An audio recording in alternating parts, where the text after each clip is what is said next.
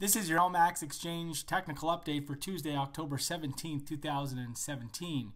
Euro dollar. So the euro continues to show possible signs of wanting to top out here in 2017. We've already seen the formation of a triggered head and shoulders top that projects setbacks to 115.55, and now we're seeing the possibility of a right shoulder of an even bigger head and shoulders formation. And if the market holds below 119.10 on a close basis and breaks back down below what's the neckline at 116.63 by the August low, that low going back to the 17th of August, that would trigger a bigger head and shoulders top formation targeting a drop all the way down into the 112s. And so it's an interesting point here, a critical inflection point. Are we seeing a bullish consolidation that ultimately will just see the market now continue higher with setbacks limited, or is this market about to roll over for a more prominent, bigger head and shoulders top?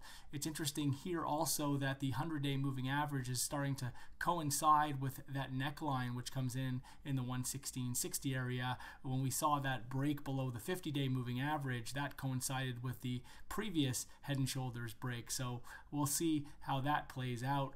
Overall, again, while we hold below 119.10, certainly at a minimum, there's no reason for looking for any bullish continuation in the euro just yet.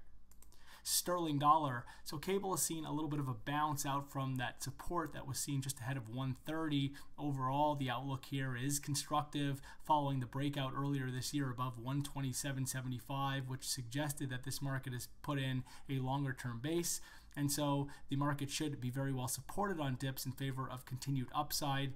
However, on a short-term basis, this doesn't rule out the possibility for some more choppy trade and another downside break even below 130.27 and even a little bit below 130 ahead of an eventual push higher. So don't rule out short-term choppiness and the possibility for pullbacks, but setbacks here should ultimately be very well supported around the 130 area ahead of the next major upside extension here back above the 2017 high around 136.60 and towards 140 and beyond. Dollar yen. Dollar yen has been rolling over after the market stalled out in the 113s.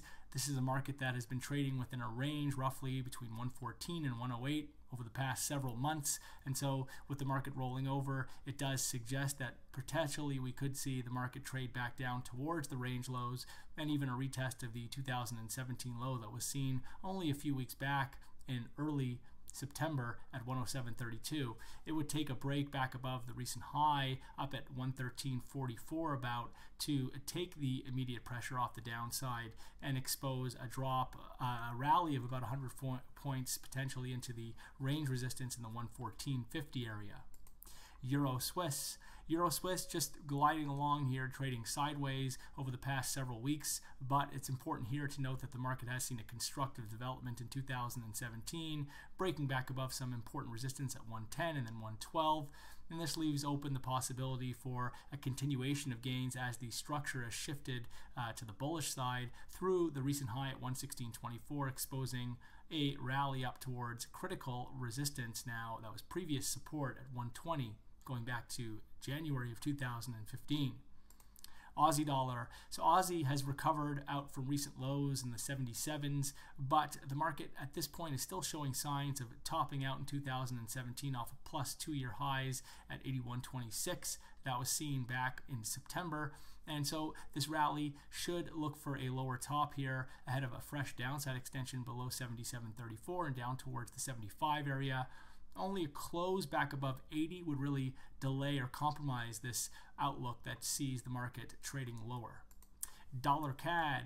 Dollar CAD has seen the onset of a correction after the market had been in an intense decline for much of recent months in 2017, seeing a big drop off from what had been 2017 highs up near 140, trading all the way down to the 120 handle, the 120 area, not quite to 120, and a drop of over 10%. So finally seeing a minor correction here, which has every possibility to continue to extend here up towards next key resistance at 27.80 in the form of the August peak. At this point here, setbacks should be well supported ahead of 123. Kiwi dollar. The New Zealand dollar seeing a nice little bounce out from recent support at 71.32. But overall here, just like with Aussie dollar, the market is showing signs of topping out in 2017 off of its plus 2-year high above 75. And so this rally, while it is completely reasonable, it's viewed as corrective. A lower top is ideally sought out somewhere ahead of or around 73 in favor of the continuation of setbacks and below a recent support that has come in now, which is at 70.56 about, which would then expose a drop down towards the 68.18 2017 low. SPX 500, same story with the S&P 500, not willing to relent, continuing to push to fresh record highs. No signs of any pullback at the moment. We would need to see a break back below 24.87. That's the low that we had seen all the way back on the 25th of September, right here, to negate or at least take the immediate pressure off the top side. Any setbacks that we do see in the interim are not really classified as anything more than minor setbacks, and at a minimum we would need to see a break below 24.87 to eliminate or alleviate the immediate topside pressure here as this market continues to run to record highs. Gold. So gold, once again, very well supported despite sharp pullbacks. We've seen sharp pullbacks over the past several months, each time being very well supported on dips, and so this latest setback has been supported in the 1260 area, and it looks like the market is wanting to now trade back up to a fresh 2017 high beyond 1357, which would expose a direct retest of the 2016 peak at 1375 further up.